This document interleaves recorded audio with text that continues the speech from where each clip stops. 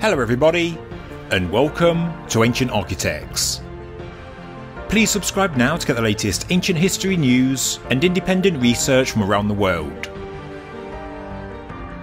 After a recent video showing Sphinx excavation photographs from the 1920s and 30s, I went on the hunt for more, and came across something I'd never seen before. Actual video footage of the Sphinx excavation and renovation work from nearly 100 years ago. Most of the vintage black and white footage of the Sphinx comes after the 1930s, and you can tell this because the headdress has been restored. But finding footage of the Sphinx pre-1930s is incredibly rare. In fact, such footage is generally stored on archives owned by private companies, and it never gets to see the light of day. Many of you have seen this, and this was recorded in 1897, yes, a staggering age, and you can see the Sphinx pre-restoration. It was filmed by Alexandra Promio sometime between March and April 1897. It was first screened in Lyon in France on April the 25th of the same year, under the title Egypt, les Pyramides et les Sphinx, and is now part of the Lumiere film catalogue. The video has been professionally cleaned up, and recently, the YouTube channel History in Colour has colourised it and published it. They've allowed me to show it on my channel, but please see their channel and subscribe, as they do have many amazing historic video restoration projects. I've left a link in the description below. Now, the footage I've discovered this week was in black and white. It was incredibly grainy and full of noise, with very little contrast in the shades of grey, and of course it was low resolution. Some of it was also flipped horizontally. I'm no expert in video restoration, but I sharpened the video as best I could, added a little more contrast, and also attempted to colorise the footage, to bring it back to life nearly 100 years after it was filmed. I found the footage on the Huntley Film Archive, a private company that discovers vintage video footage, digitises it and preserves it, before making it available for commercial use. The cost of this footage for me as a YouTuber was way out of my price range, but the good people at the Huntley Film Archive have allowed me to publish the footage with their watermark still in place. What I'm about to show are clips from 3 separate videos. The first 20 seconds is from the Huntley Archive, and I believe it dates back to 1916. I've colourised it the best I can, and it shows the Australian and New Zealand Army, or Anzac forces that were stationed in Egypt in World War I. We see a large group of men that appear to have climbed the Great Sphinx, and they stand or sit on its back and shoulders. The second clip is 24 seconds long. I paid for this clip from another archive and also colourised it. It dates to the 1920s and shows the Emil Baresi excavation and restoration project of the Sphinx in the 1920s. The remainder of the video also shows more segments from the Baresi excavation, not just the 1920s but also the 30s. The first half of the footage is either from 1925 or 1926, as this is when the scaffolding went up around the head. The end of the footage is likely from the early 1930s, as we can see the headdress has been restored. Due to the clarity, the footage is arguably better to view on a small screen compared to a large, but either way, I'll now play the full video, and afterwards I'll mention some key points of interest you may have missed when watching it first time round.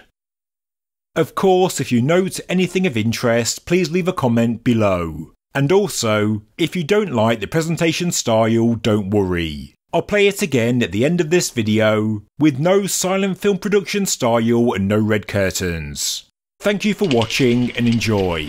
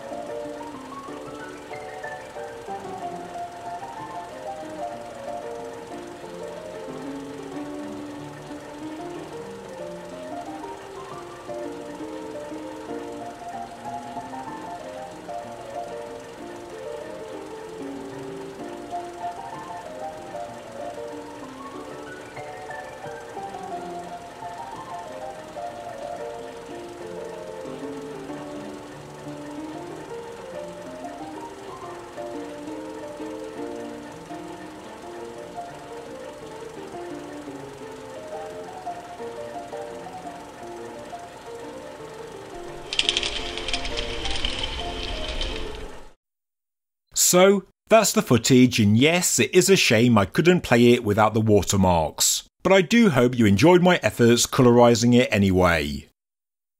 In the early part with the Anzac soldiers, it is fascinating to note the condition of the limestone, and you can see the original cracks in the body of the Sphinx. The crack we see at the rump of the monument is a geological fissure, and it runs straight through the entire Sphinx enclosure. This was later filled in by Emil Baresi in his somewhat crude restoration work. It does pain me that Baresi never released any report of his observations, excavations or restoration work, so video footage really is priceless. You can also see in the 1916 footage, the front paws are covered by sand, and we can see a crude stone wall, probably erected to try and hold back the sand. Skipping ahead to the 1920s, and the poor condition of the limestone is clear to see again. We then see this close-up of the restoration of the head from the back, and then from the side looking north. The Dream Stealer is still in place, but the two stelae of Ramesses II that were placed either side of it had already been removed in the 19th century. I believe that these went to the Louvre and British museums in France and Britain. The remainder of the video really focuses on the social history, the workers going about their jobs. For me, it was interesting to see the methods employed by the Egyptians to remove the sand and rubble, hand operating what looked like minecarts on tracks. This man could well be Baresi himself, as it looks like he's giving out instructions and watching over the work being done. Of course, it could just be a Western tourist. Here in the foreground we can see the baskets being used to collect the sand and debris, which was then transferred to the carts before being taken away from the excavation site. Also note this dark mud brick structure in the background. This was another Sphinx temple discovered and excavated by Emil Baresi. It was built later than the main Sphinx temple, and also later than that of Amenhotep II. It could be 19th, 21st or 26th dynasty, but we sadly don't know. Baresi pulled down this structure, and he never made any record, and so this structure is totally lost to history. I made a video about this structure a few years ago, and it's linked below in the description. Here, as we pan around, we can see another structure now also long gone. I believe that this is the rest house of Tutankhamun, later reused by Ramesses the Great. We can see Jebel Ghibli in the background, and then what looks like the remains of the New Kingdom mud brick boundary wall of the Sphinx enclosure.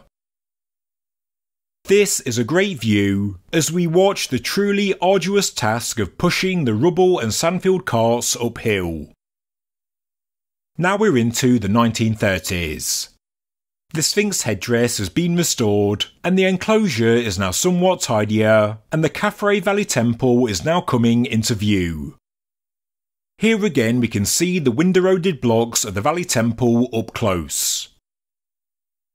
At this time the work of Emil Baresi is done.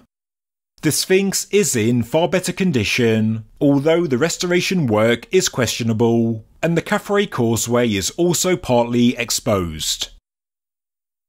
We can also see a better view of the ruined rest house of King Tut, located to the south of the causeway. And that pretty much ends the footage. I'll play it again one more time, without the red curtains and old-fashioned silent film score, but something more in keeping with the mystery of ancient Egypt. Thank you for watching. Please do comment, like and subscribe, because I have more colourised rare vintage footage to come.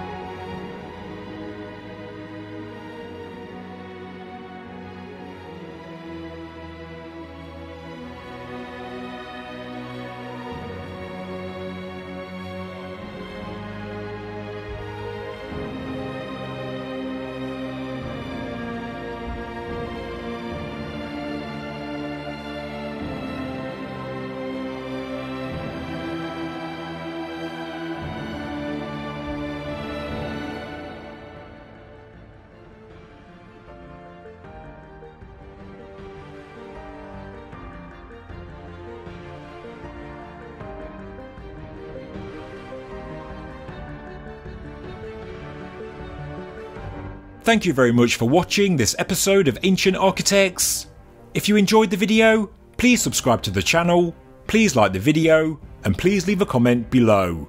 Thank you very much.